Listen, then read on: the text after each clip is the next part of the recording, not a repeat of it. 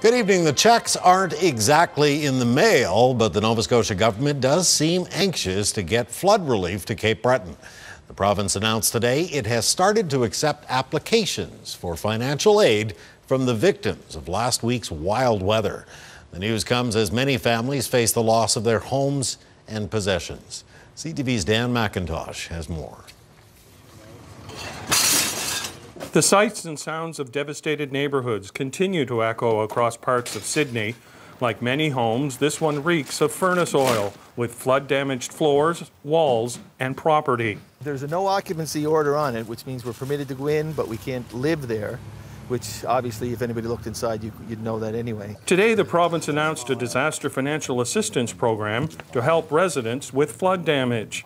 Transportation and Infrastructure Minister Jeff McClellan met with some of them as he toured the hardest hit areas. The program will cover up to $200,000 per household. McClellan says government worked quickly to put the program in place, releasing it as soon as possible. Many of the homes aren't insured because of the insurance policies and the rules around that.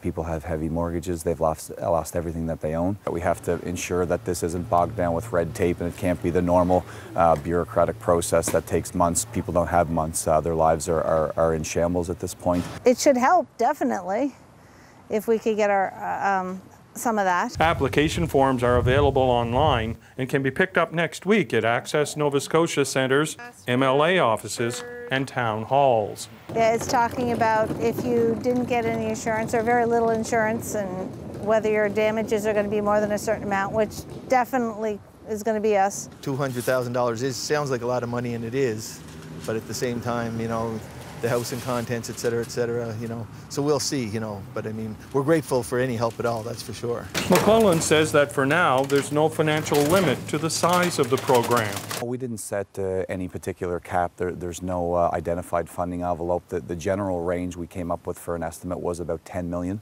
So we'll have the applications roll in, we'll go through the processes, and we'll see where that number is. There is a $1,000 deductible on the application, but residents say that's little compared to the damages they face because of the flooding. Dan McIntosh, CTV News, Sydney.